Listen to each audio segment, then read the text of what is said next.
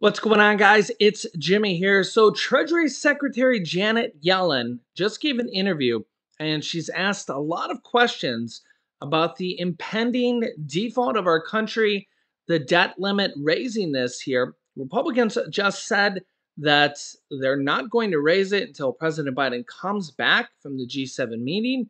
He's over in Hiroshima, Japan, where they literally dropped a nuclear bomb from World War II.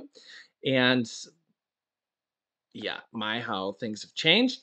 And well, there's a significant potential nuclear bomb about to go off here economically if we don't raise this debt ceiling. In fact, Janet Yellen was actually asked what bills the U.S. is not going to pay if this happens here in less than 10 days. So take a listen to what she has to say here and let me know your thoughts. This week, negotiations were on, and then they were off, then they were on again, as the bases of both political parties balked at some of the compromises that were being made public that were supposedly on the table. A Republican aide told NBC News that House conservatives are, quote, privately seething at how the talks have been going, saying Republicans are giving away their leverage. Well, then you had 11 progressive Democrats in the Senate and 66 in the House are arguing that President Biden should invoke the 14th Amendment and pull out of talks completely, saying the Constitution requires the government to pay its debts. So, with the bases of both parties unhappy, in theory, we're in the sweet spot for a deal to get done. Or will the bases derail this deal? Joining me now is the Secretary of Treasury, Janet Yellen. Secretary Yellen, welcome back to Meet the Press. Thanks so much, Chuck. It's a pleasure to be with you. All right, I want to start with today's May 20th. 12 days is June 1st. How hard is 12 days? President Biden seemed to hint earlier this morning that he thought we're 2 to 3 weeks away. And, 12 days, 2 weeks, we could argue there. But how hard is this June 1st deadline? Well, I indicated in my last letter to Congress that we expect to be unable to pay all of our bills in early June and possibly as soon as June 1st. And I will continue to update Congress, but I certainly haven't changed my assessment. So I think that that's a hard deadline. I want to point out something that a lot of House conservatives just simply don't believe what Treasury is doing. I'm going to read you one quote here. Some conservative Republicans have said for months that they felt Treasury Secretary Janet Yellen had exaggerated the risk of a default in June in a bid to put pressure on the House Republican majority. She's going to play it out now, saying it's a crisis. The day is here, said Rep. Ralph Norman, a member of the Freedom Caucus. What do you think you could do to convince Congressman Norman that that this early June deadline is real? Well, Treasury has a long history of informing Congress about how much cash and headroom we have under the debt ceiling, and we take pride in the credibility of the forecasts that we make. I would point out that the Congressional Budget Office has recently indicated that they expect that early June is will be a problem. And forecasters on Wall Street who look at information daily on our cash balances and resources agree. So there will be hard choices to make if the debt ceiling isn't raised. And, I would simply say since 1789, the United States has a history of paying its bills on time. That's what the world wants to see, a continued commitment to do that. It's what underlies U.S. Treasury securities as the safest investment on the planet. And it's not an acceptable situation for us to be unable to pay our bills. I just want to sort of understand the go or no go to June 15th in this way. It's clear that June 1st is not hard, but it's the beginning of that period.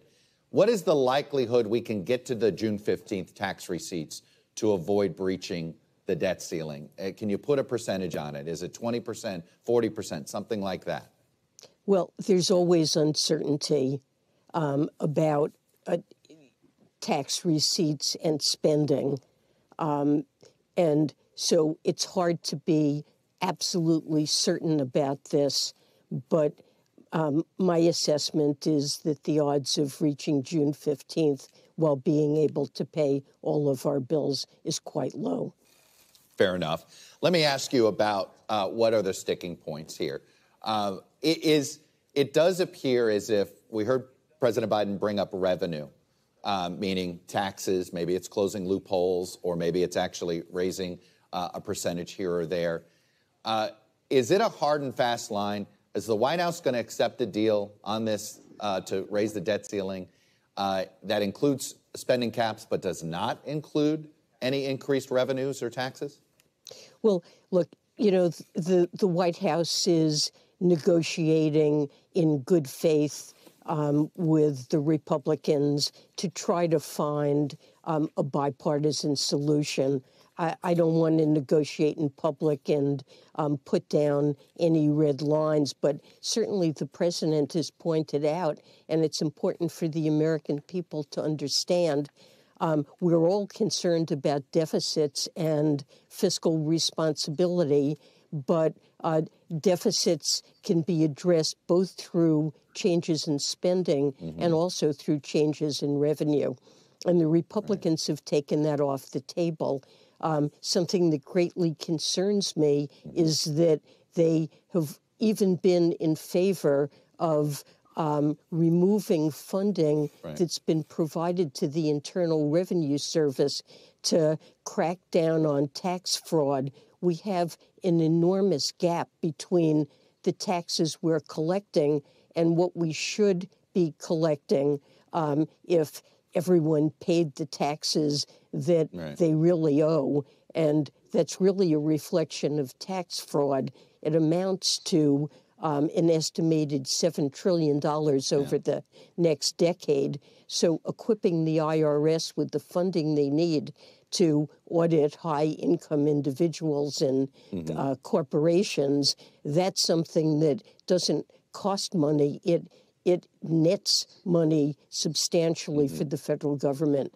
So and, you know, of course, there are revenue proposals that we think make the tax code fairer. I'll get back to them in a second, but what are your thoughts on that? And the IRS, it literally would bring in more money. It would lower the debt by tax enforcement. The Republicans are kind of against this. You guys can let me know your thoughts on this. And we all know the IRS is understaffed. If you have tried to call the IRS here any time within the last year or two, you probably know this. It's very hard to get through to the IRS. Sometimes you could wait on hold for an hour and the automated system will hang up on you. Sometimes you can get through. Sometimes you can't get through. Sometimes it's impossible. And if you've been waiting for a tax refund, sometimes you'll get it. Sometimes you won't. Sometimes you can't reach anybody. If they owe you money, good luck. But if you owe them money, well, that's another story. It's a nightmare, right? Yeah. But see, the problem is that what they're talking about is with enforcement and stuff is really like auditing and going through more tax returns and stuff like that really aren't caught. And what they're saying is that this would bring in a lot more money for the country, which is a very kind of controversial thing. Should there be more audits? Should there be more audits on the wealthy? Should there be more audits in general on everybody? Let me know your thoughts in the comments. Let's end with a phrase that I talked to you about at the beginning, and that is this idea of extraordinary measures. Is the 14th Amendment fall into the category of extraordinary measures? Well, extraordinary measures is used in a different way, but there has been much discussion of the 14th Amendment. And as President Biden said, I believe this morning, it doesn't seem like something that could be appropriately used in these circumstances, given the legal uncertainty around it and given the tight time frame we're on. So my devout hope is that Congress will raise the debt ceiling. But are you just going to pay all of our bills? If it doesn't happen, okay? And we're at this point. Are you just going to sit there and pick and choose? Or why not go and pay and then, you know, it's one of those, are you going to pay all of our debts and essentially let the courts tell us you shouldn't have? I mean, if we breach this debt ceiling, I understand not wanting to use it now, but are we really going to sit there and just let some bills go unpaid, not even trying this? Well, we take the debt ceiling seriously as a constraint on our ability to pay bills that are coming due. And my assumption is that if the debt ceiling isn't raised, there will be hard choices to make about what bills go unpaid. And so there will be bills on what you're saying is if the debt ceiling is not raised, that there's going to be a default on President Biden's watch, even though he doesn't want it, that you're not going to try any other measures. You'll allow a default on some debt if Congress doesn't raise this debt ceiling. Well, there will be some bill. We have to pay interest and principal on outstanding debt. Mm-hmm. We also have obligations to seniors who count on Social Security, our military that expects pay, contractors who've provided services to the federal government, and some bills have to go unpaid. So there will be some bills unpaid if the debt ceiling is not raised. Yes, and many people, including many credit rating agencies. Have you decided which bills those are going to be yet? I would say we're focused on raising the debt ceiling, and there will be hard choices if that doesn't occur. There can be no acceptable outcomes if the debt ceiling isn't raised, regardless of what decisions we make. Secretary Yellen, Treasury Secretary for President Biden, appreciate you coming on and sharing the administration's perspective. Thank you. Thanks. So, as you can see here, getting pretty serious. Treasury Secretary Janet Yellen pretty much saying that June 1st or early June, a hard deadline. She doesn't think they'll make it to June 15th. And they're going to have to pick and choose which bills not to pay if it comes to that. Remember, Republicans just walked out of the debt ceiling negotiations just 48 hours ago. We're not really close at all.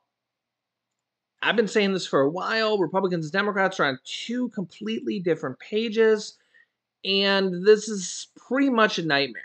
Pretty much a nightmare. And they can't really default. It would be a financial collapse. U.S. dollar would collapse, the stock market would collapse, bond market would collapse, people's pensions, 401ks, retirement funds. It would be a nightmare. So let me know your thoughts here in the comments. I'll keep you up to date here. If you haven't yet, make sure to subscribe down below. Click the bell icon so you don't miss out on any new videos here. It's completely free to do so. New videos come out here every day on our YouTube channel at 10 a.m., 3 p.m., and 8 p.m. Eastern Standard Time. Thanks for liking and sharing these videos. Here's some videos you should watch next. This should be illegal, what they're doing in Congress here in this video. And President Biden just took 2 major threats. You can see that here in this video. So click on one of those videos next. Thanks for watching, guys, and I'll see you in the next video.